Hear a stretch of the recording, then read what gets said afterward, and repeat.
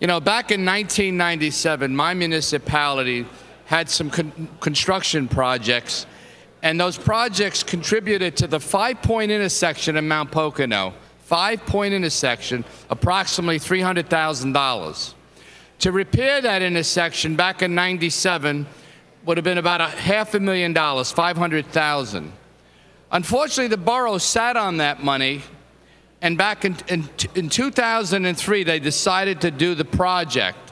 It was $1.5 million, Mr. Speaker, $1.5 billion. Why I'm saying this, Mr. Speaker, we have a $2.5 to $3 billion problem.